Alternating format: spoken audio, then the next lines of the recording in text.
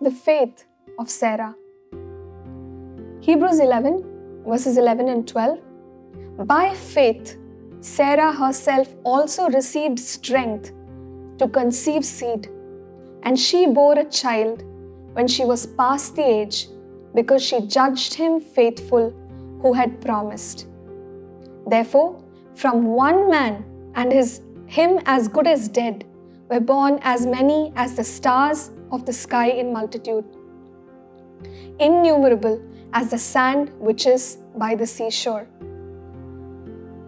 We see Sarah's life of faith, and we are told that Sarah received strength to conceive seed.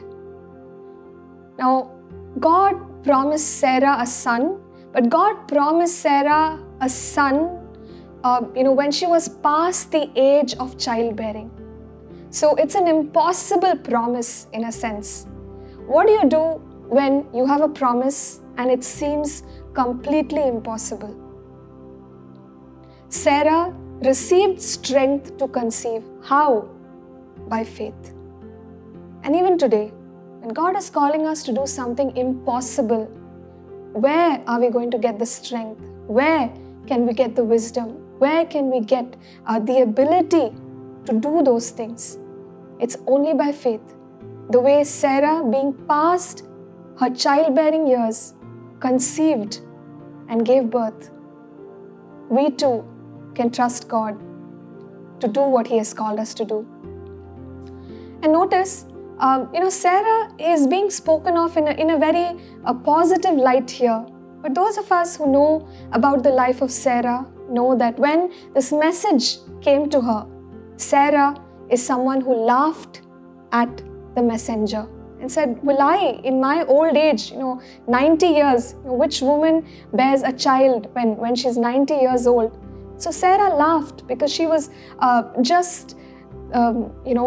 talking in line with the facts of life. But God has not recorded that for us in the book of Hebrews. What do we understand about the heart of God? We all fail God, but God chooses to remember what we've done in faith.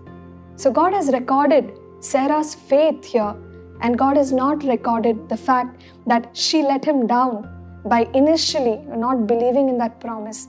And that's God for us. He looks at our lives, He knows our weaknesses, and yet He chooses to remember the fact that we are overcomers in Christ Jesus. He sees the finished picture before we can get a grip on the finished picture. And so, we too can rejoice in the fact that in Christ Jesus, we are made complete. And one more thing about Sarah, Genesis 21:6. And Sarah said, God has made me laugh, and all who hear will laugh with me. Sarah counted God faithful, and God made her laughter of unbelief. He changed that laughter into a laughter of fulfillment. And Sarah is saying, God, you made me laugh, and everyone who hears will laugh. Isaac is the word Isaac means laughter. God changed her laughter of weakness into her laughter of strength, to the point where she says, anybody who's going to hear about what God has done, they too are going to have this joy in their own lives.